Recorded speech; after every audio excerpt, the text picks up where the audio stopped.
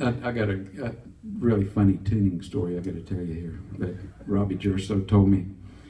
Said there was a concert up in Chicago of the guitar greats, you know, Les Paul, who practically invented the electric guitar, and then Segovia, who's the master of, you know, classical guitar.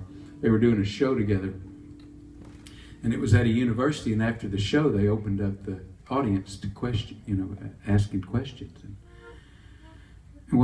one student said, Mr. Les Paul, I noticed you tuned your guitar at the beginning of the show before each song, and sometimes you'd stop the song in the middle of it, tune your guitar and start it over again.